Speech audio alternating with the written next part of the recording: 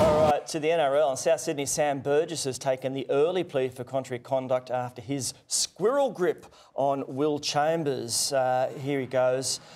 Just bringing some romance back into it. He's also accepted that he has to take Will out for dinner and drinks. It was interesting, though, wasn't it? Will Chambers has been at rugby for a couple of years. I think he was just trying to harden him up, really. Oh, man. What's going on?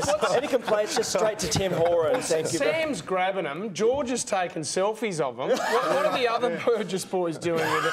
I think Luke's just had a baby, so he's probably going to get castrated. I don't know. So they've got their mind on it. But there's an incident that I want to bring up. This was from 2002. Really? Now, we're talking about a squirrel grip. Now, this would be taking the squirrel out and eating it for main course because Peter Philandia, who played footy for Sydney and also for Port Melbourne, he was caught biting Chad Davis' testicle back in 2002. There was puncture marks. He was the coach at the time, and when you tell your players to go out and get the agate, you don't mean it like that. But yeah, he got caught 10 weeks. He got suspended for biting an opponent's agates. Sam has got 2 weeks and he hasn't, questioned it. He hasn't contested it, which is probably a good idea. The interesting thing today was a lot of old hardheads in rugby league deciding that because they've taken the biff out of the game, that leads to players being frustrated. So if I can't punch you in the head, I have to, grab you downstairs.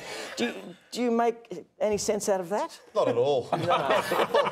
There's cameras everywhere these days, so you're going to get picked up. So it's... We had Sam in here earlier this year. Lovely he was a lovely He's bloke. lovely, Clearly you're all boys here. Yeah. Why would he do that? Yeah. Tim, was it known in rugby? Like, was it sort of... No. When you're playing against French teams and you had the ball, you'd certainly give them back the ball pretty quickly. The line of the day, though, probably goes to the Broncos' Ben Hannant. Have a listen. I'm sure if he thought his time over, he wouldn't have done it. It was probably a spur of moment thing, but I'm glad it's... No, definitely not.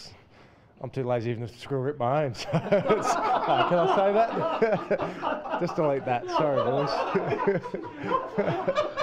Go again. Just delete that one, boys.